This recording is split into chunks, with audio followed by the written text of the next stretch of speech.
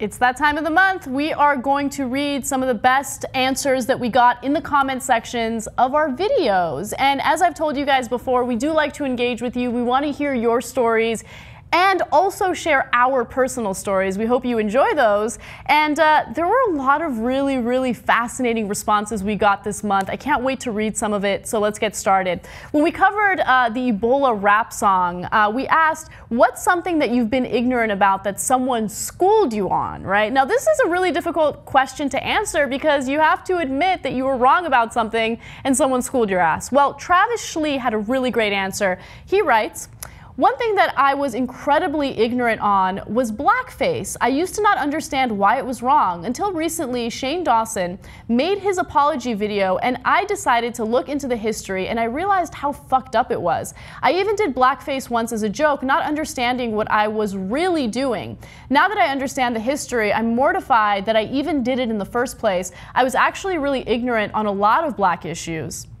I was ignorant on white privilege also until I seen a lot of stuff on TYT and decided to educate myself on that as well. I realized how uneducated I was about black issues in this country. I'm really glad that I learned better because I was just straight up ignorant before. I still am ignorant on a lot of issues. There are so many things I've been incredibly ignorant about. These were the most recent. I'm really glad I keep an open mind because I would still be the same old self if I didn't.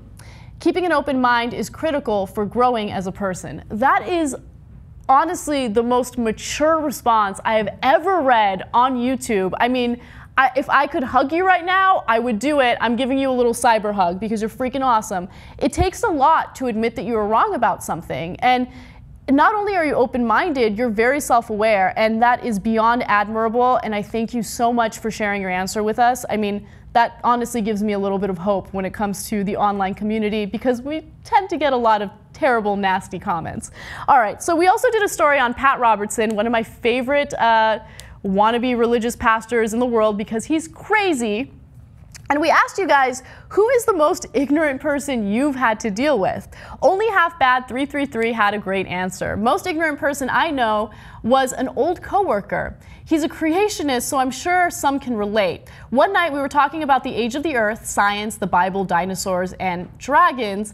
And this is what he said from what I can remember. Dragons are real. How else would different cultures in different parts of the world have similar looking dragons? Jesus Christ. They obviously existed, otherwise how would they have done paintings and illustrations of them? My brain stopped working for a few seconds because I couldn't believe he used that as proof of creationism.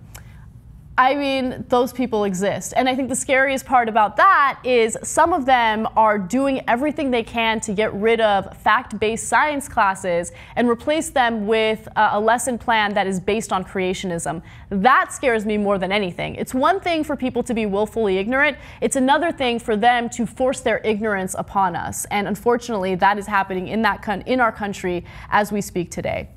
We did a story on a beggar who got caught driving a brand new car. Of course, that led to a lot of controversy. And we asked you guys the question, have you ever caught someone in a lie? Wise man Time says, when I lived on the street, I did anything or everything I could to avoid begging for money. I found it degrading and shameful. I couldn't allow myself to lower myself to the level of a beggar. That being said, I also know people who did just this, and they were the scummiest of people. They knew what they were doing and enjoyed it. It takes a special kind of person to do this, and money or not, they are enjoying taking advantage of you.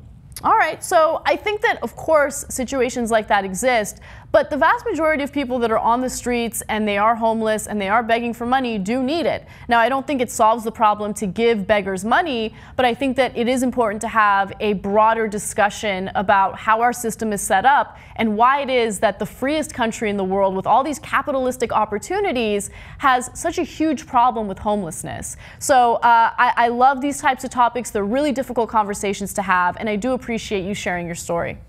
We talked about a cancer victim who came back to life, and we asked, what's one ghost myth or story you've actually bought into? Here's what the curmudgeon had to say. I only believe in things that can be backed up with evidence. I don't believe in God, ghosts, spirits, alien abductions, Bigfoot, Loch Ness Monster, Yeti, telekinesis, homeopathy, astrology, evil eyes, karma, although I do believe bad things can happen to bad people because they tend to piss people off. And then he also states a bunch of other things like acupuncture and a whole host of other nonsensical things that tend to get popular for no reason.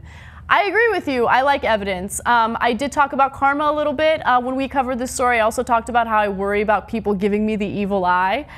It's a weird superstition that I have. I know that it's not based on fact, but I feel like when you brag too much about your success or what you have, people who are jealous of you are going to wish bad things upon you, and then bad things will happen to you. So sometimes you believe in superstition, even if it's not fact-based, but overall, I think it is important to have the same mindset that the curmudgeon has. By the way, the curmudgeon sounds like Dave Kohler from the Young Turks. Like, he's just perfect. All right, we talked about the woman, or the girl, I should say, who put a potato up her vagina as a form of contraception. That was a crazy story. And the question we asked you guys was, what is the craziest thing you've tried as a form of contraception? And Papa Tooney says, gay sex, it equals no pregnancy. I love that. All right, you guys, your answers were wonderful. We love hearing from you. It at least gives me a sense of what type of people watch the show. I love connecting with you. Look, I share my personal stories, so the fact that you share your personal stories with me means a lot to me, and I definitely hope you guys enjoy the show. If you haven't subscribed, please do so.